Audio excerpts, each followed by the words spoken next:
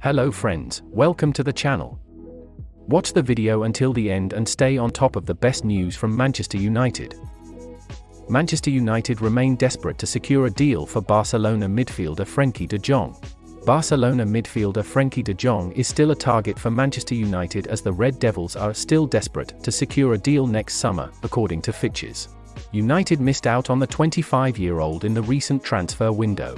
The Old Trafford side will once again try to pursue a deal for the Holland international in the upcoming year.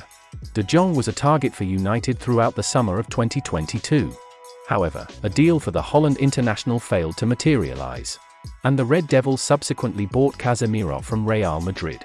However, the Brazilian has not been able to stamp his authority in Erik ten Hag's plans yet. The 30-year-old had built the reputation of being one of the best defensive midfielders in world football in his time in Spain. But Casemiro has not started any Premier League game for United in the 2022-23 season. The Brazilian starts have come in the Europa League only. United made several other signings in the recent transfer window, and most of them have slotted straight into the starting 11. The likes of Tyrell Malaysia, Christian Eriksen, Lisandro Martinez and Antony have become vital members in the side.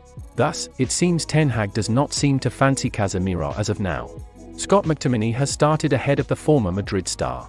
While the Scotland international did have a good run in the team, fans will concede he is nowhere near the quality of the Brazilian. The 6-3 loss to Manchester City once again exposed the frailties the Red Devils have in the middle of the park.